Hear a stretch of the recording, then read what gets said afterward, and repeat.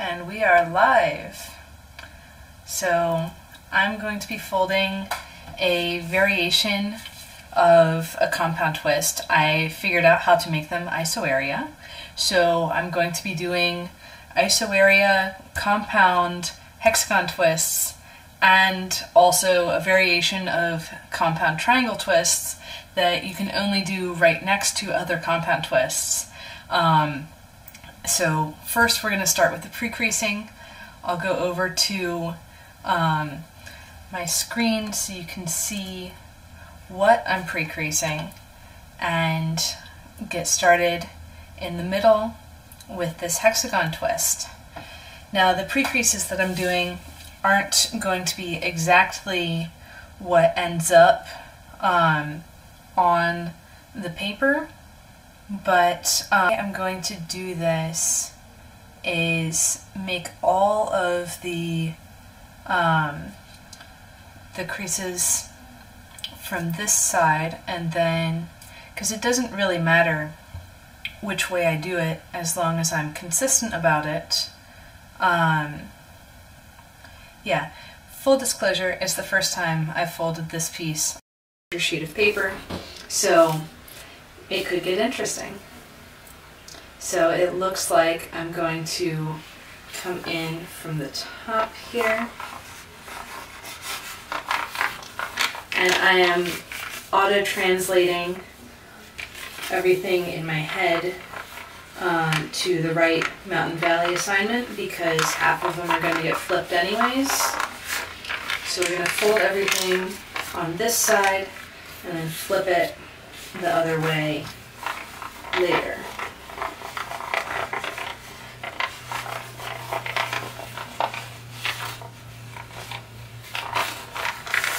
And the grid that I'm working with is a 36-fold triangle grid on a hexagon, but it's rotated so it's not exactly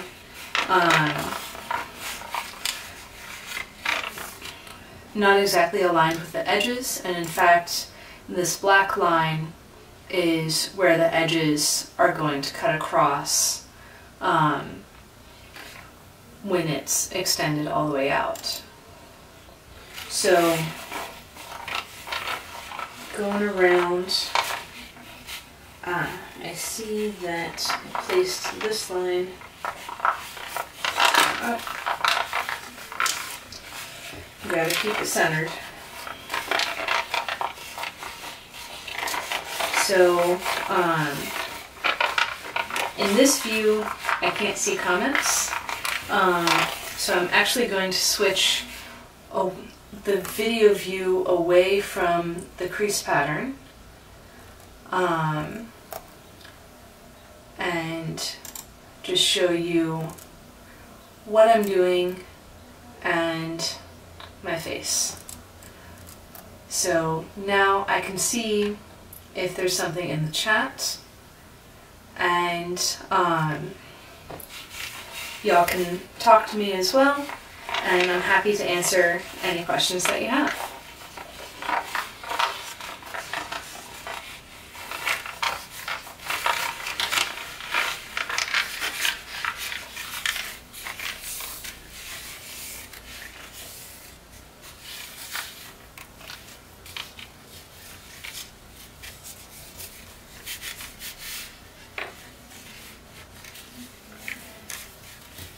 So now that I've got this hexagon twist, I'm going to go back over to the crease pattern, and I'm going to count out.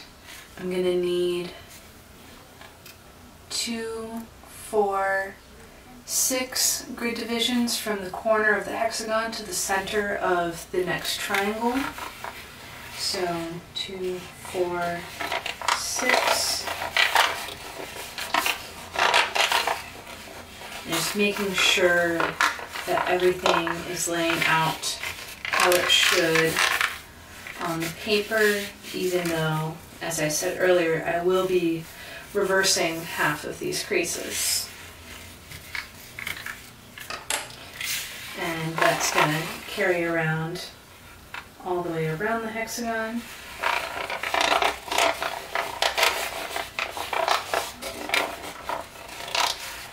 And it will also lead to further hexagon twists once the creases from the triangle twists intersect. Down here.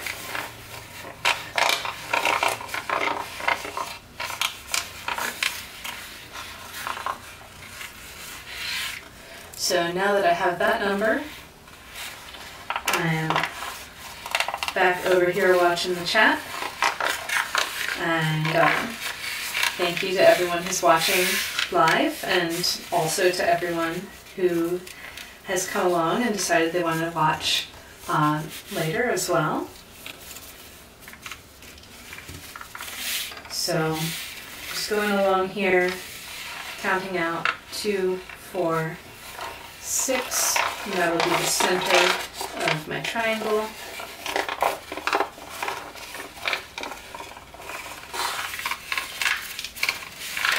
And for those of you who may not have heard at the beginning, I'm using a triangle grid on a hexagon, but it's rotated relative to the edges of the hexagon. So you can see it's actually closer to a perpendicular grid in that the grid lines are pretty close to perpendicular to the edges, but it's slightly shifted, and the markings for the grid are 3/5 and 2/5 of each edge. So I'm going to be releasing a video pretty soon on how to make that grid, and that is something that I'm going to be talking a lot more about coming up soon. I have a tutorial that I'm making for my blog all about how to rotate grids, how to decide how much to rotate your grids, and what that is even good for. So yeah, rotated grids are going to be a big topic around here, and so I decided to combine them with the compound twists that I've already been talking about, and show y'all exactly the state-of-the-art here at Gathering Folds of what I'm thinking about and what I'm making. So this design I came up with would have been a couple of weeks ago now, but I hadn't done a full version yet, and it's going to look pretty cool, especially in this light color, so the backlighting will really shine. And it's a variation including some of my favorite things, compound twists and isoarea tessellations. And I figured out the other day when I was looking at the crease pattern, trying to figure out how to fold it in large scale, that you can actually pre-crease this pretty easily by doing the twists and then doing compounding without dealing with the isoarea-ness, and then undoing everything and folding it back with half the creases reversed.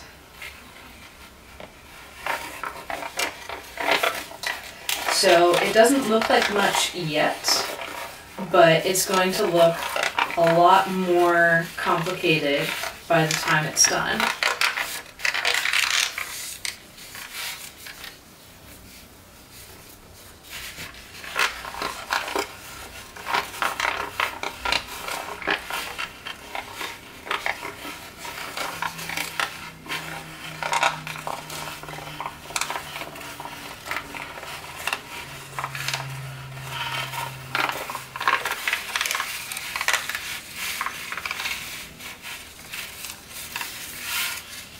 And yeah, so I am watching the chat if y'all have any questions.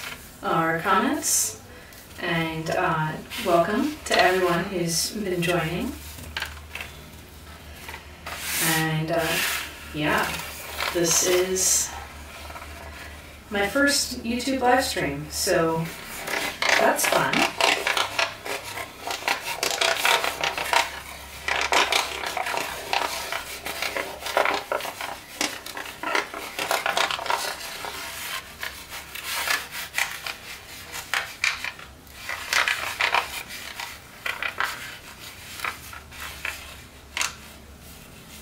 And we're almost done with this stage of the pre-creasing, and then we can get to the compounding stage.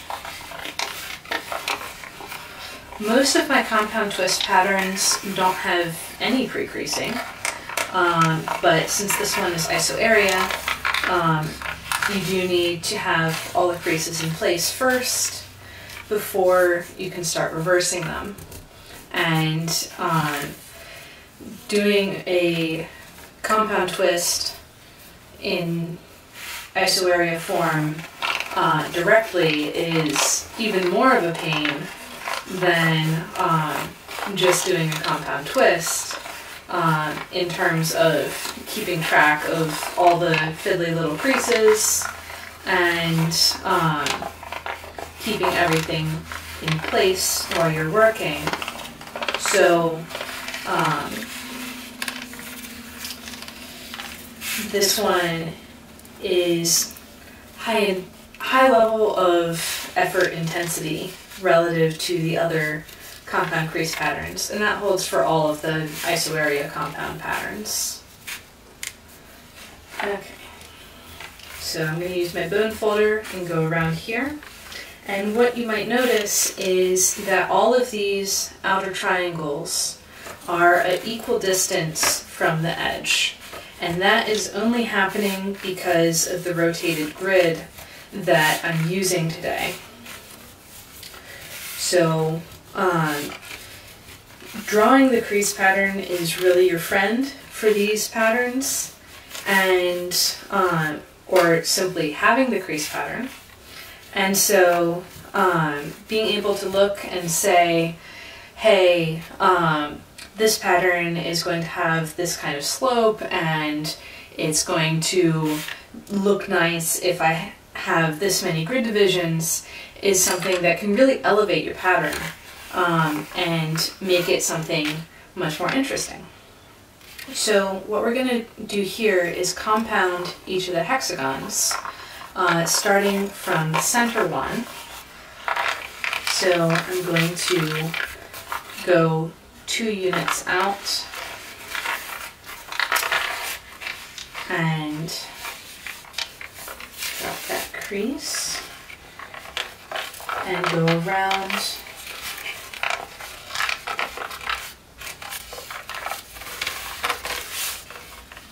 and work on those.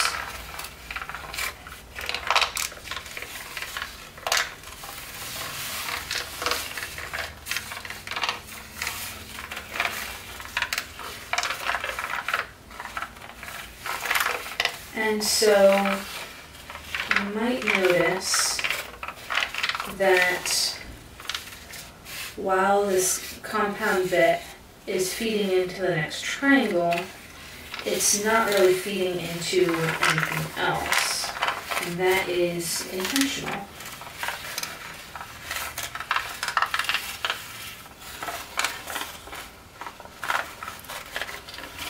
Because with making these things Isoarea, you can get some really interesting effects with the triangles and everything else.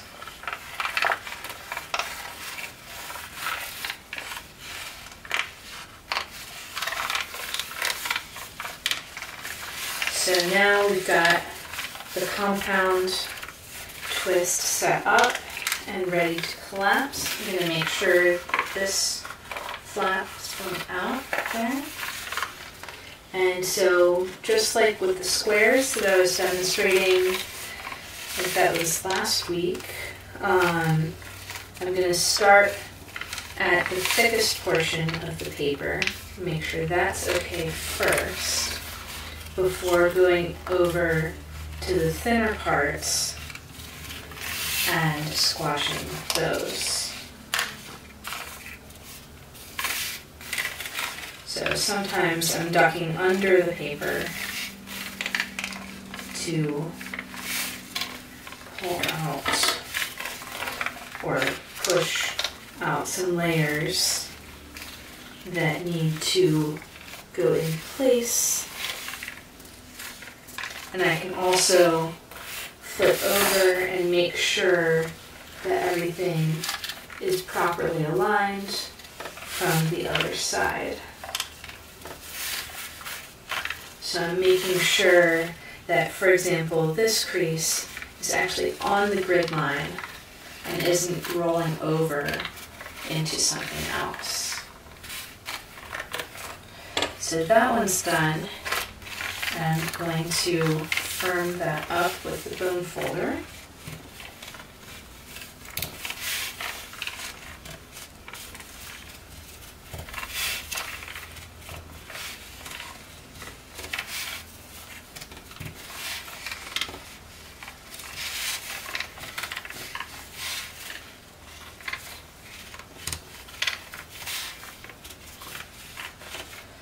Okay, and so I've got one done, and I'm going to undo it to do the others.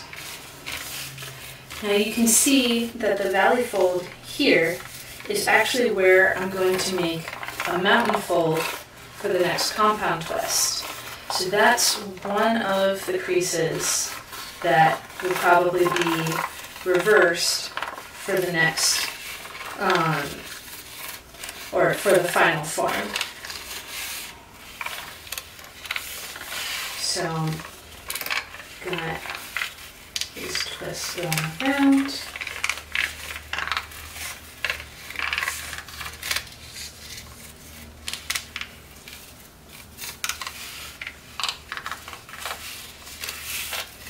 And so now I'm just going around the outsides and making everything compound. And then after that, of course, the favorite step in any advanced origami, undo all creases back to a flat sheet.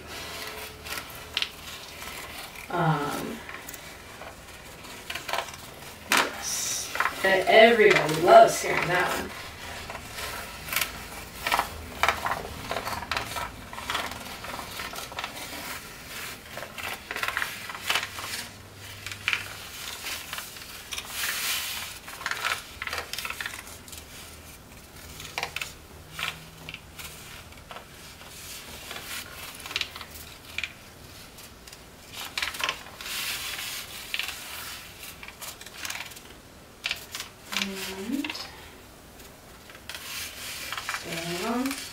And of course this video will be available as a replay if you can't stay and watch the whole thing now. And it'll also be available for you when you have folded the background grid and want to dive into folding it for yourself.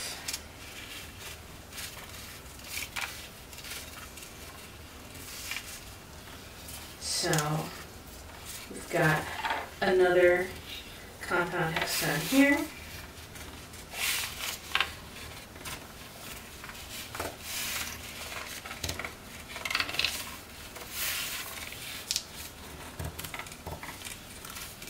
And that leaves 5 to go.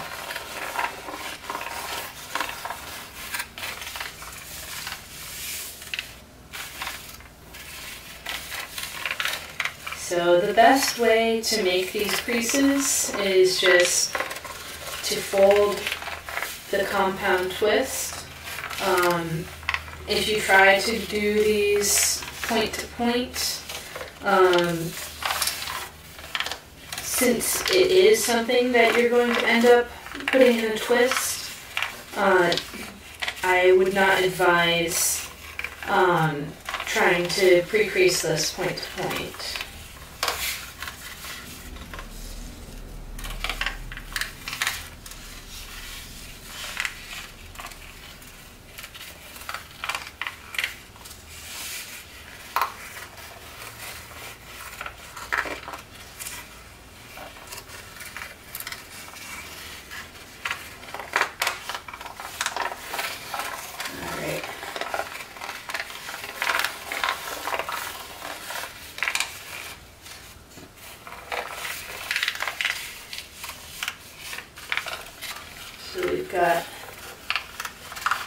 Another compound twist ready to go.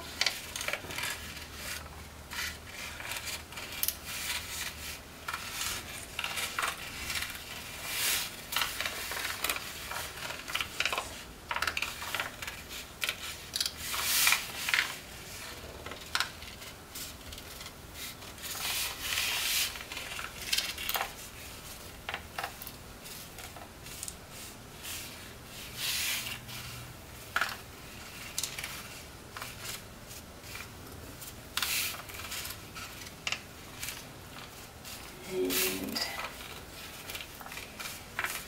while we're here, I guess I can say a little about the history of compound twists in my folding, and how I developed them and what I use them for. So compound twists are something that I developed a year and a half ago, so summer 2019, and I had been working on a smocking pattern, and I was trying to figure out how the heck to make this thing that I had made in fabric that I couldn't quite figure out in paper. I was trying to figure out how the heck to do it in paper. And so I tried several different options, and one of them ended up being this compound twist, which wasn't exactly what the thing in fabric was doing, but it was a good approximation, and it turned out to be a really interesting method for producing origami tessellations in paper. And so So I stuck with it, and I also developed the square compound twist. So the hexagon twist actually came first, and then the square and the triangle.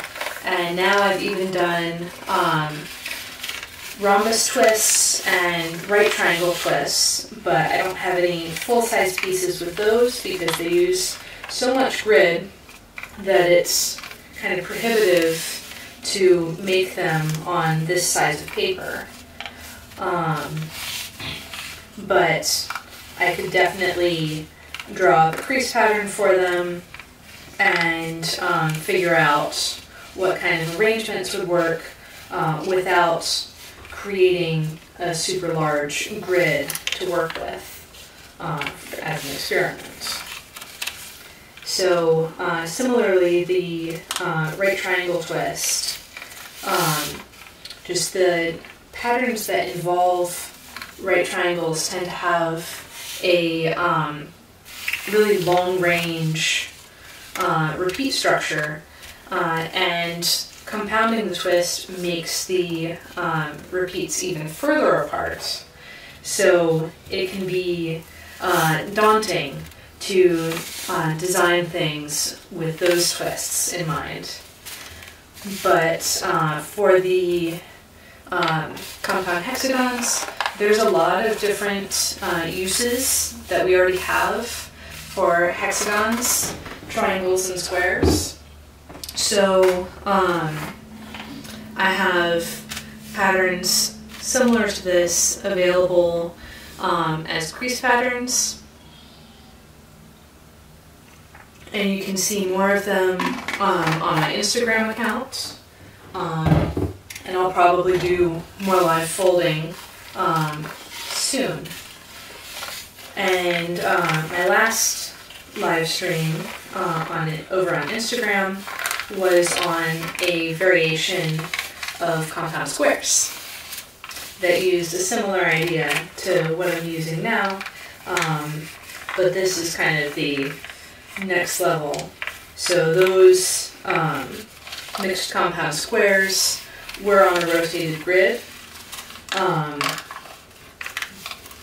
and it also had a very long range repeat structure relative to most tessellations, but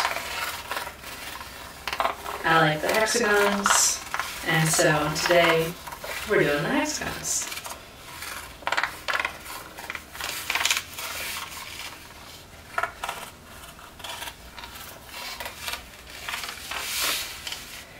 So, yeah, this form of doing things in live video is pretty new for me. Trying it out. Let me know in the comments if you're watching this after, or in the live chat if you're watching this now, what you think. Like, what are your goals in watching this? Do you like seeing the process, hearing about the history? Are you using this as a tutorial to fold this for yourself? I'm interested to know more about you too. I'm also still learning how to talk for a long time continuously without constantly needing water.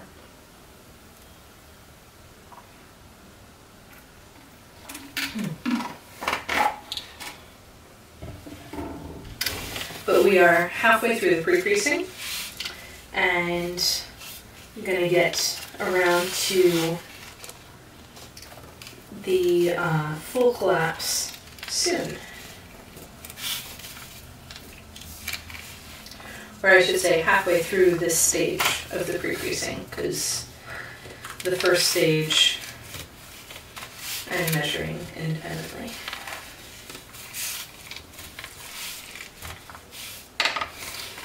Okay. 2 more compound twists to go, and then we're ready for the unfold and collapse.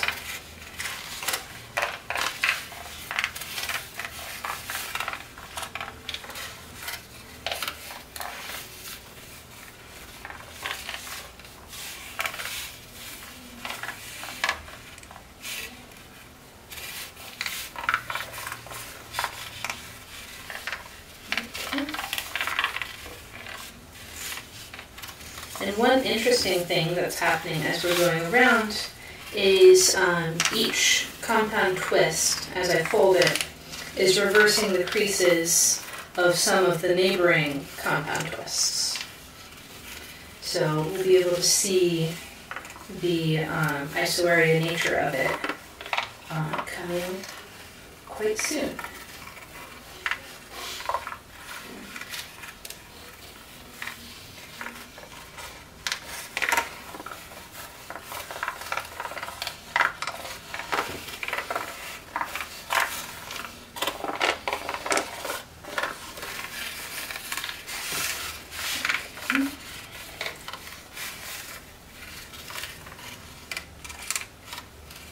So yes, this is a lot of folds to be making at once,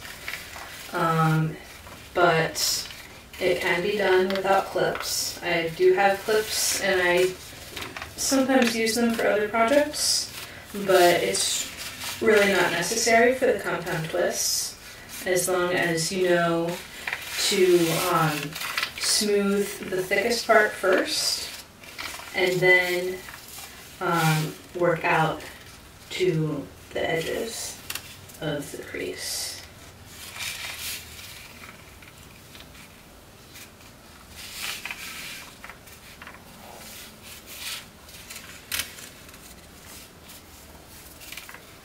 Okay. One more down, one to go. And then we can take the whole thing apart and go from the middle out.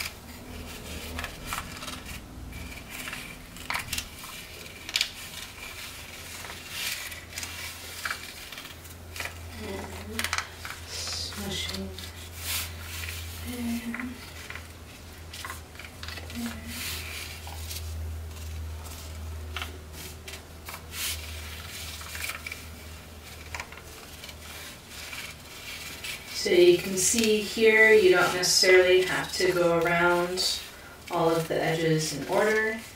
I started going one direction, but then I switched to the other. Really doesn't matter. Double checking that.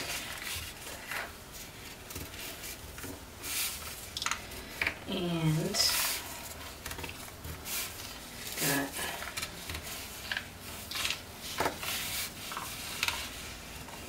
tessellation shaping up nicely. So that is the end of the pre-creasing. And now we can completely unfold the paper and start from the center.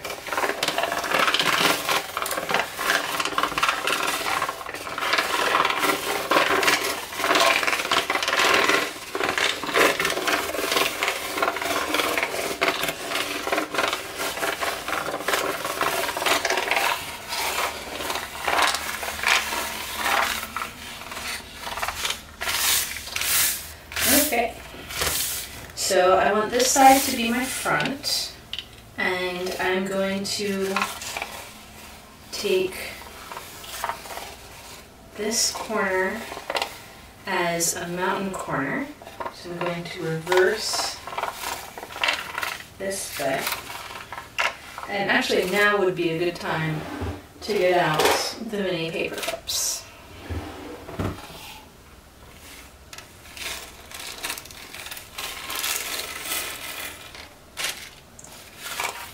So get this guy coming around here.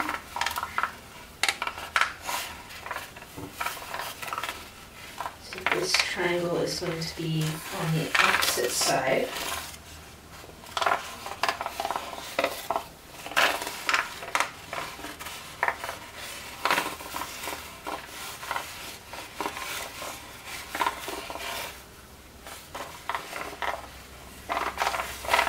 I'm just going to put the near range things going on so I can keep track of them. And this triangle is going to stay on the top side, so I'm going to go ahead and collapse that. Okay. This one will be below.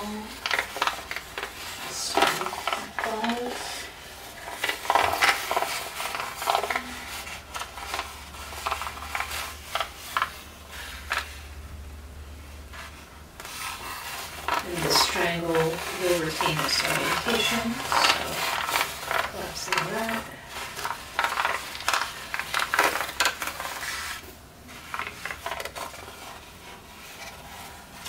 Okay. Edge below,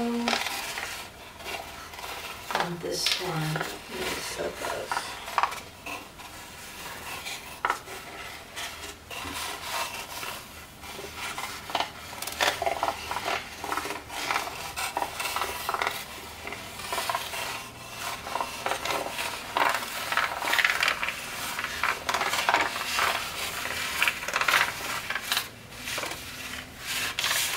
So now that central twist can collapse.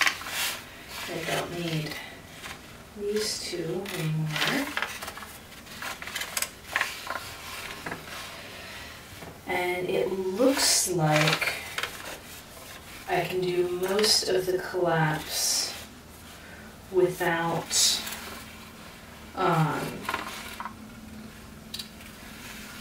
without the compounding. I'm going to do the rest after. So I'm going to put this up here.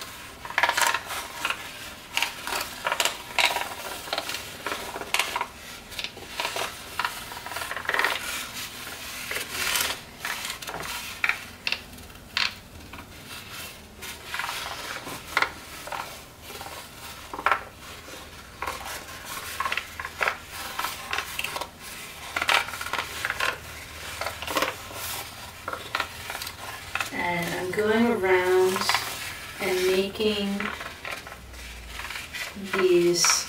hexagon twists, Isoarea. And I keep saying the word Isoarea, but I haven't defined it for you. Sorry about that. It means the same on both sides. There is a more technical definition, but the important part for me is simply same on both sides.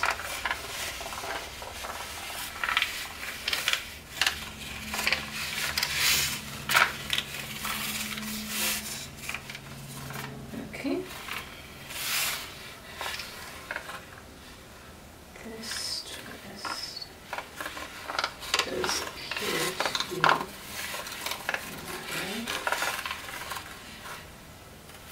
Yes.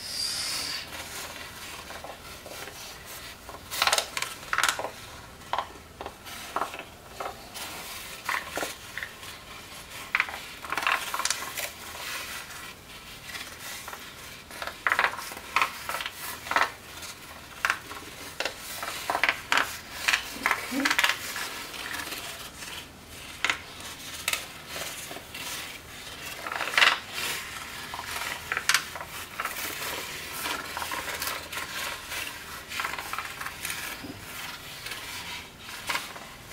And this triangle should be mounted. Yes.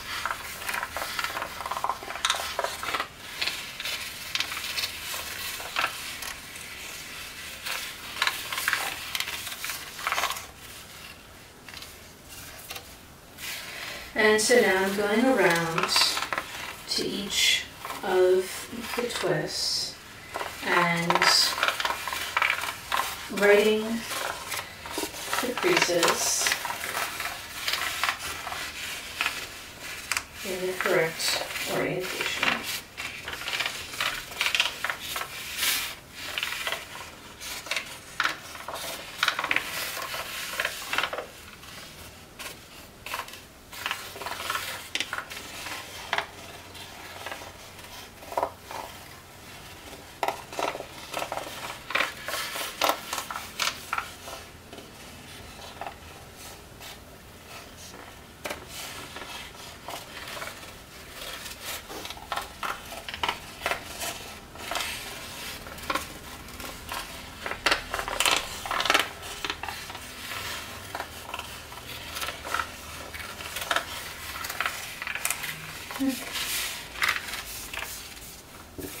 And actually, since we haven't been chatting, I'm going to switch to show you my screen so you can see what I'm working with and how I'm thinking about making it in a better view. There.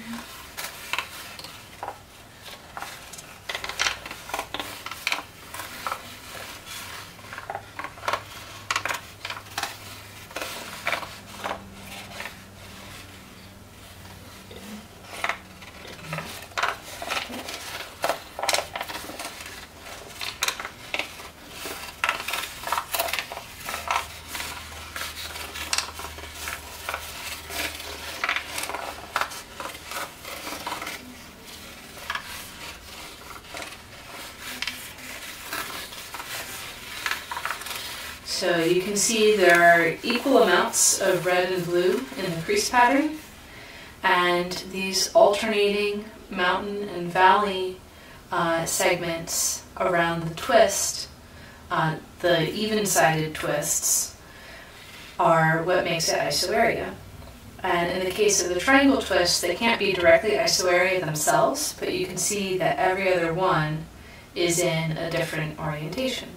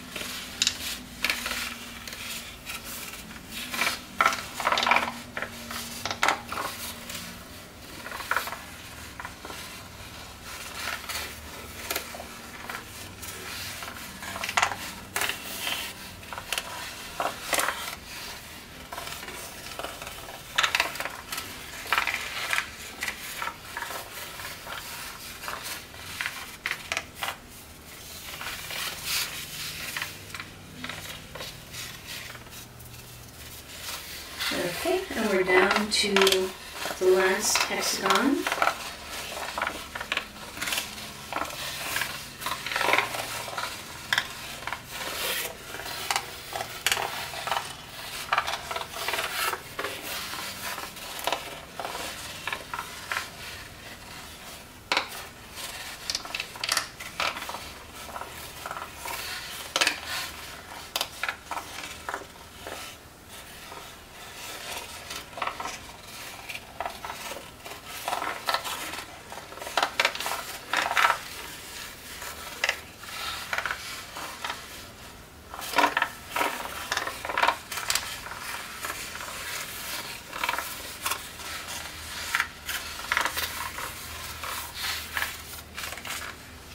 Last triangle.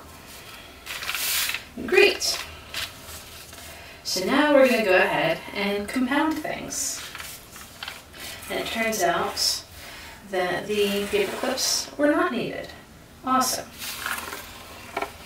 So what I'm going to do is take this twist in the middle, and I can see on my crease pattern that the mountain folds all end up with the mountains, and then the valleys end up with valleys. So I'm going to pull those into alignment.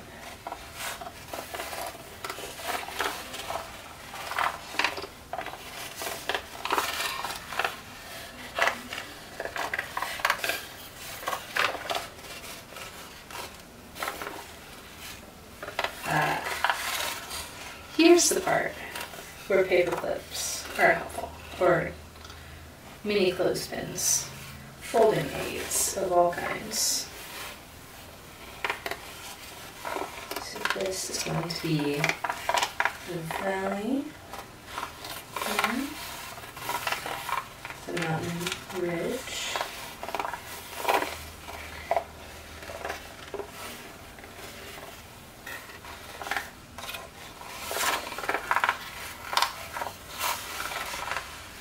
you can see now it connects over into the next one.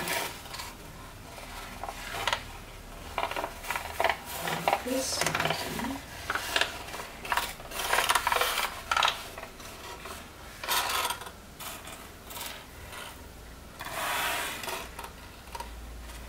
And here. Next one.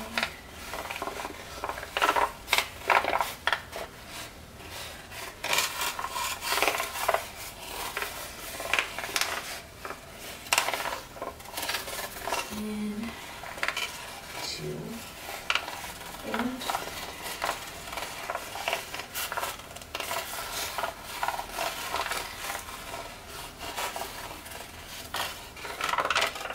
so this is the tedious part of folding tessellations. It's going to take a bit, but that at the very end we're going to have the full tessellation, and that will be pretty awesome.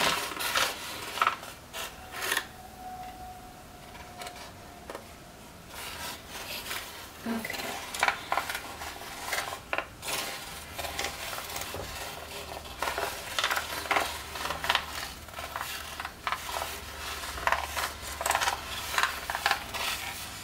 So here's one of those special compound triangles that can only be made next to another kind of compound twist.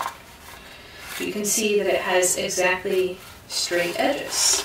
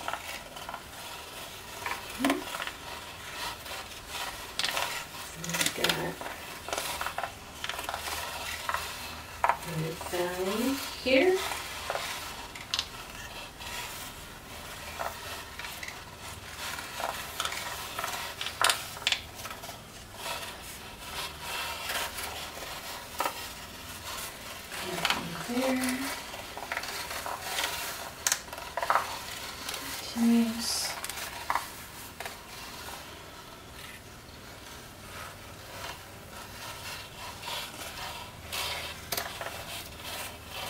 Here.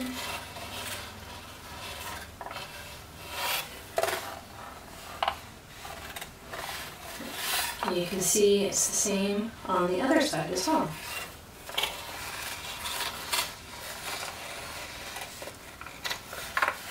And so now I'm going around, fold to fold,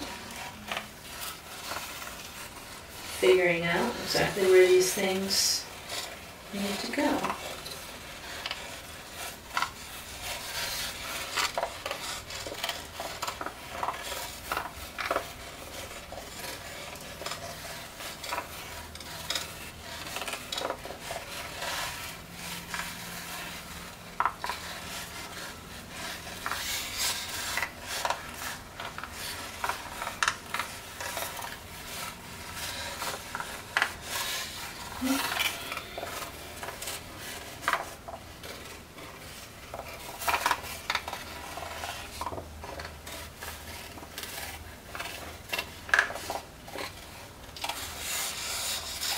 And if it looks like magic, just remember, it's not magic, it's math.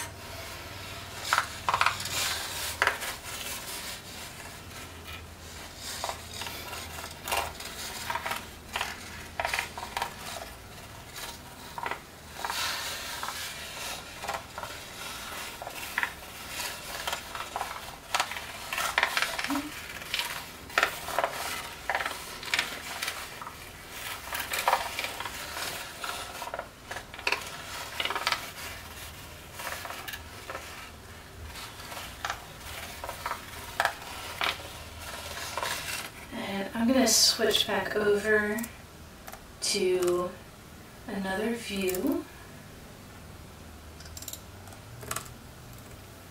So I can check out. And we've got some comments.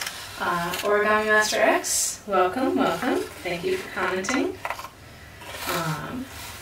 Thank you for your kind words.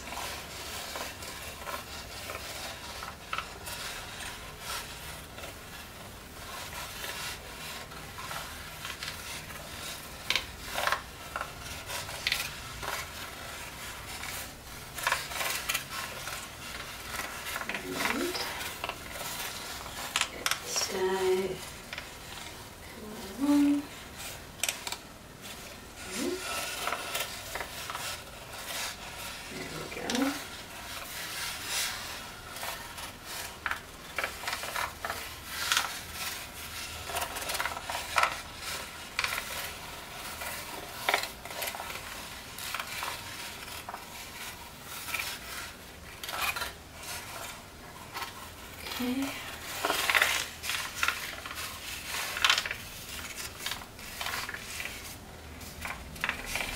We're got enough done to take out a bunch of these clips, and you can see how it's ending up.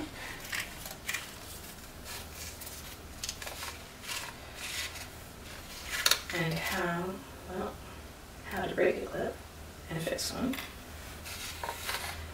and how it's exactly the same on the other side.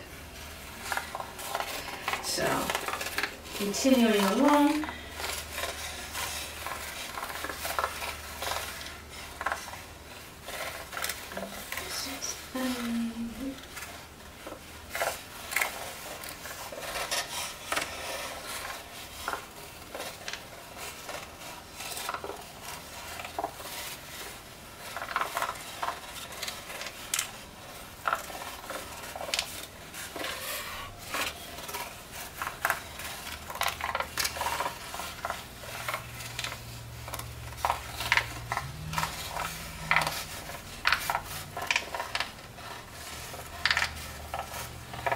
so we've got just a few folds left until I can take the bone folder and really flatten this guy out.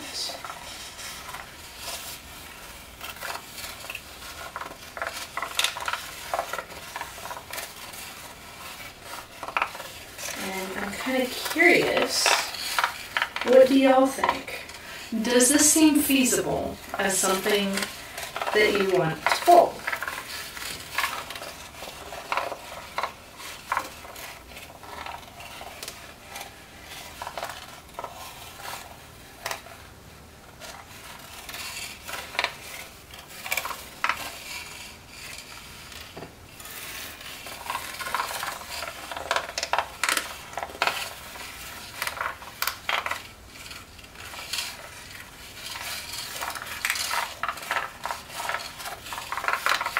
Because I'm all about people trying new things and new techniques and seeing how things work and being able to make your own variations of whatever tessellation it is.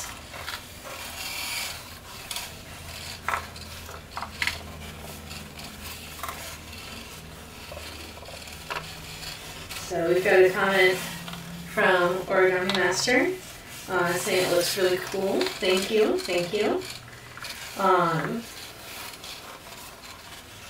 It's actually not as hard to fold as I thought it would be from when I made my sample piece to make sure that it worked.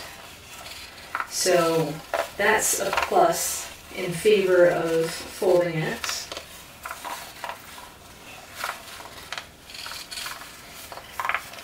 Yeah, real selling point there. Not as hard as it could be. But it's true. This is not an easy tessellation. And it does take a lot of precision and a decent amount of time to fold. But I say it's worth it.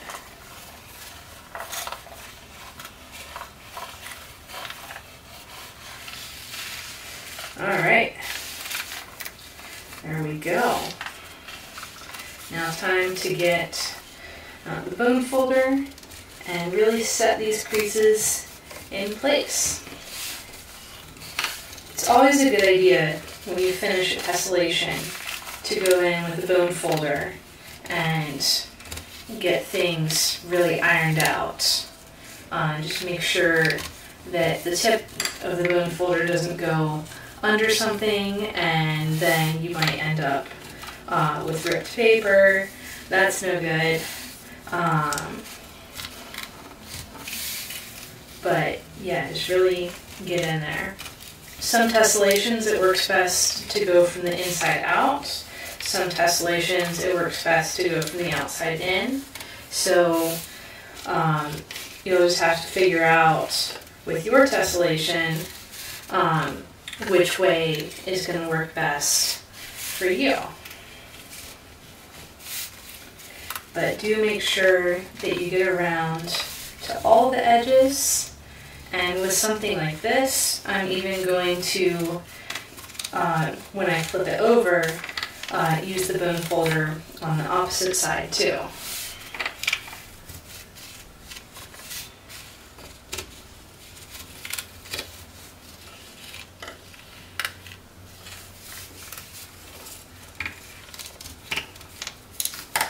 And especially near the edges, you gotta be careful that you're not introducing new creases when you go over it with bone folder.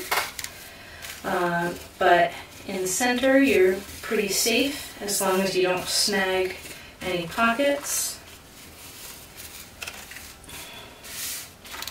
And then the tessellation will be complete.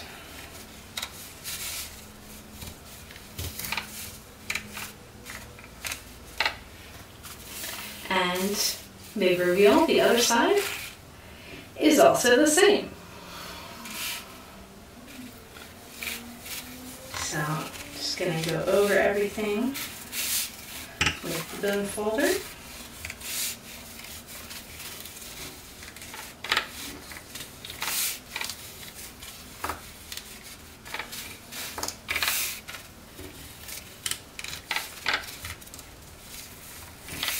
And one of the really cool things about this is the only creases going off the edge of the paper are your normal grid creases.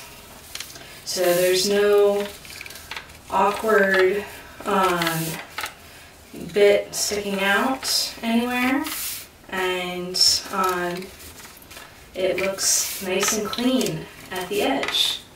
And as I've been saying throughout, one of the reasons I did this on a rotated grid is so that the edges are consistent the whole way around. So you can see that this piece of the triangle that's here on the edge has exactly the same length, the inner length there, as it does here. And here, and here, and here, and here. So that's the benefit of planning your tessellation from the beginning, from the crease pattern, and really diving into all the ways to make it as nice as it can be. And I agree with Origami Master, Isoarea tessellations are super cool. So one of the cool things about this one is you can see these big triangle points meet the back of the points at the closed triangle twist, which are analogous to their points in the center. And you see exactly the same thing here on this side. So let me see if even the twists are the same. So this one, you can move your finger this way without catching. So twist up.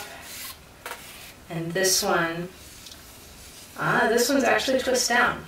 So that's interesting. There are mirror images on the two sides. Yeah, Isoarea tessellations, tons of fun, and I hope y'all fold your own. So thanks for joining me here today, and thanks to everyone who's watching the replay. Bye, and see you again later.